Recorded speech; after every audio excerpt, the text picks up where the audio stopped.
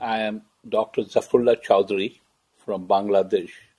I was trained as a vascular surgeon, now turned into a health activist since 1972.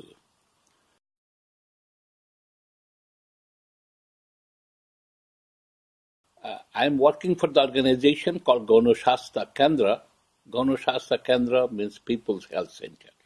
How to provide health care to the vast masses, especially in a country like Bangladesh. So what we are involved in, increasing capacity building, empowering people so that they can handle global issues at a local experience and local expertise.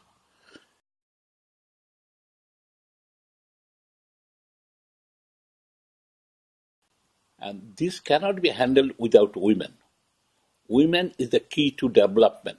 Another key issue is the fate of the poor. It decides the fate of the country. If poor are doing better, country will be doing better.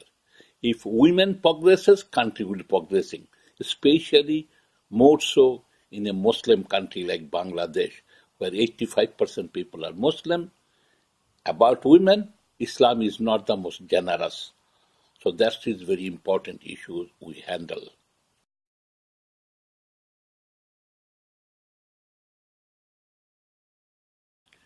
Right livelihood award is really exactly what we are talking in the village. The life, what is the embodiment of the life of the masses. It is talk about a human life free from the greed and fighting against the multinational exploitations. So Rightly Livelihood Award is the first is organization. This award denotes alternatives, way of thinking. So it is a very important thing. Unlike a Nobel Prize, which is very embodied for the 5 different things, but here it's really a people's aspirations, people's struggle. These are more reflected in the Right Livelihood Award.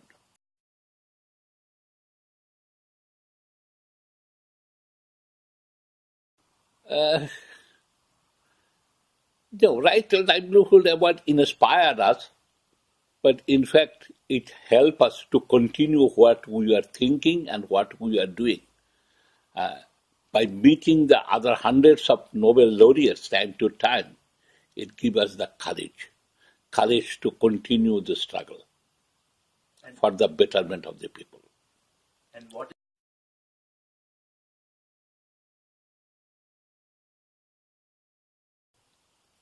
Better world is the Western imperialisms, which is now governed by the multinational greed and exploitation. Third world countries have to understand that. Even the first world countries. Because one reason, if you really consider, globally, people are living longer, growing old. Who is going to will be looking after them? So there is an interdependence of the third world and the first world. Today's economic depression of the Western world is not only the failure of the capitalist economic system, it is the winning of the multinational greed. Multinational corruptions, exploitation, and bribery is causing the whole global problem we consider. And the same greed is also entered into third world politicians. Third world politics is totally ruled by the business people. Business people are the people of greed. People who doesn't feel any ashamed, to exploit the people.